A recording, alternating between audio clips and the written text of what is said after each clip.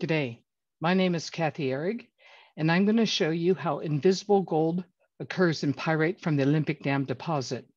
Even though I'm presenting, my co-authors are listed here, and I'd like to acknowledge that they've done most of the work that I'm presenting here today. Olympic Dam, its major source of revenue, or its only source of revenue, is from the sale of copper, uranium, gold, and silver. It is one of the world's largest gold deposits. The right-hand bar chart shows the top 10 gold deposits as it was in 2016, and showing the Olympic Dam sits at number 3. This can vary a little bit, but the overall trend is about the same. Olympic Dam commenced production in 1988. Its gold head grade varies from 0.4 to 1 ppm.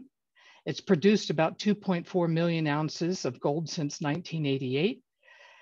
About 80% of the gold is recovered to copper concentrates, which is typical for IOCG type deposits.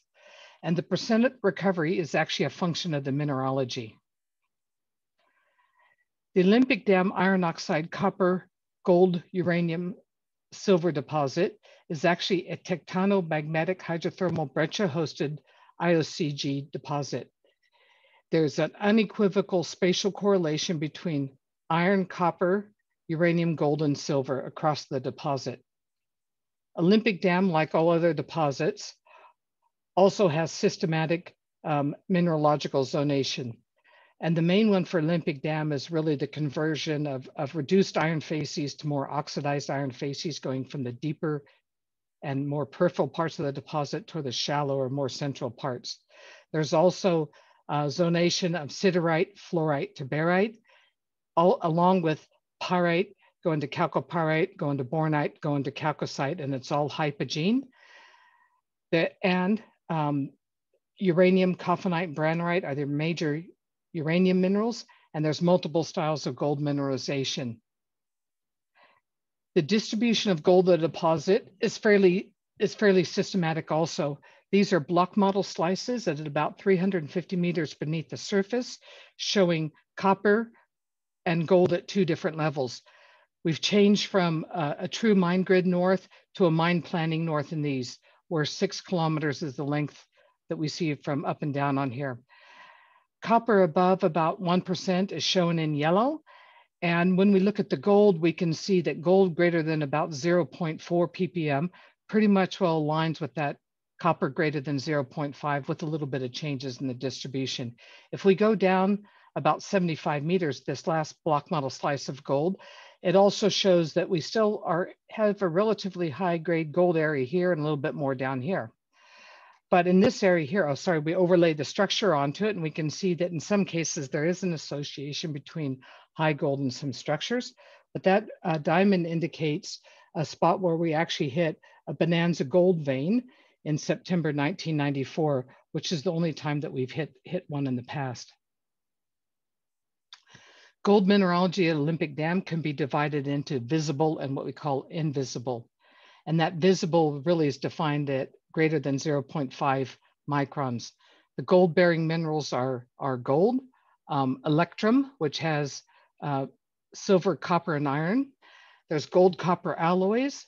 There's a whole variety of gold and gold-silver tellurides, calaverite, petsite, sylvanite, costovite. But more importantly, there's a close spatial association between bismuth tellurides, and lead tellurides, especially in the presence of barite. These optical photomicrographs over here just show gold with tetrahedrite and gold in pyrite. The SEM BSC images below just show gold, gold with gold copper alloys, gold copper alloy with a telluride and some bismuth, and gold along with bismuth telluride and barite. Invisible gold, and here invisible gold is defined as gold either present within the mineral lattice or as discrete nanoparticles, making it undetectable by conventional optical and scanning electron microscopy. Here, I'm going to show you an example of invisible gold and pyrite from one sample that occurs at about 1,800 meters depth. The 2 profiles actually show copper uranium and copper gold and tellurium bismuth. downhole concentration profiles. And at about 1800, we can see that there is a little tiny bit of spike of gold along with a spike in copper. Not too much difference on bismuth, but there's a little bit of elevated tellurium. We discovered very high grade, very high gold values, invisible gold values in pyrite via laser ablation analysis. This was unusual at Olympic Dam because typically chalcocite and bornite contain submicroscopic gold. This optical microscope image shows pyrite, looks fairly homogeneous, that's being replaced by chalcopyrite. However, we can see there's a lot of complexity in that pyrite by looking at the high contrast BSC image where the chalcopyrite is that bright white, but we can see the various smaller domains within that pyrite, and these suggest that the pyrite's been recrystallized. From that laser ablation data, you can do all kinds of multivariate analysis, and this is just multivariate analysis from that one sample.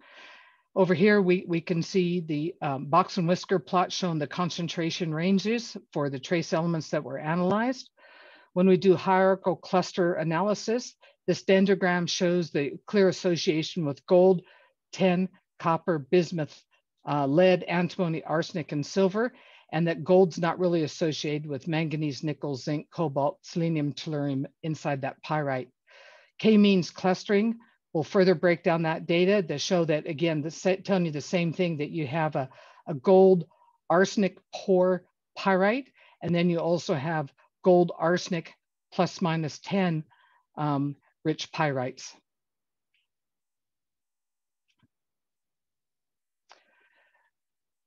However, that laser ablation analysis doesn't actually tell you how gold actually occurs within, or how the invisible gold occurs within pyrite. By using high resolution scanning and transmission electron microscopy, we can see primary zonation, coherent intergrowth zones, defects, and nanoparticle growth. The upper row on the right-hand side, this shows arsenic, nickel, and cobalt primary oscillatory zoning, which is typical not only for Olympic Dam pyrites, but other pyrites around the world. And note the scale bar there is 500 nanometers. When we go down when we look further, we can also see a lot of superimposed trails of nanoparticles and nanoporosity. And these nanoparticles nanoparticle trails consist of bismuth, lead, tellurium, and silver. We can also look at over here, we can look at the mineralogy, even down at the 5 nanometer scale, and we can see that there's multiple phases that occur in gold-bearing particles. But even further, we can use the TEM mode and see that there's coherent intergrowths of tellurides with each other and with the host pyrite, where here we have an example of selvite intergrown with petsite. We can also see multiple types of defects that occur within the pyrite. And this is an example where we have a twin plane defect, where these defects, we interpret them as fluid pathways. So in summary, laser ablation analysis indicate the presence of invisible gold in pyrite from complex pyrite-bearing ores at Olympic Dam. The laser ablation analysis, however, cannot adequately resolve either the fine scale nature of the trace element distributions or the physical state of gold. Nanoscale investigations reveal the presence of numerous bismuth-lead telluride nanoparticles in pyrite, along with electrum, petsite, and sylvanite. The association between gold minerals and bismuth-lead tellurides depicted at the nanoscale reinforces the strong affinity between gold and chalcophile elements as shown for arsenic-free pyrites elsewhere in the world. Interaction between bismuth, lead, silver, copper-bearing fluids introduced during pyrite replacement by chalcopyrite, with gold presumably released from pyrite, resulted in the precipitation of gold chalcogen nanoparticles.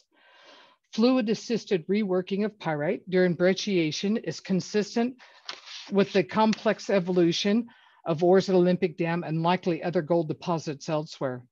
the presence of discrete discrete gold phases and gold-bearing nanoparticles at Olympic Dam pyrite that plots below the solubility limit proposed by Reich et al.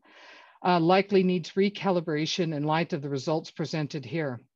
And the importance of looking at all these different gold minerals and their occurrences is because it actually does have recovery impacts. And what this has actually shown, our studies have shown that you probably need more than one process to recover gold, particularly at the Olympic Dam. Thank you.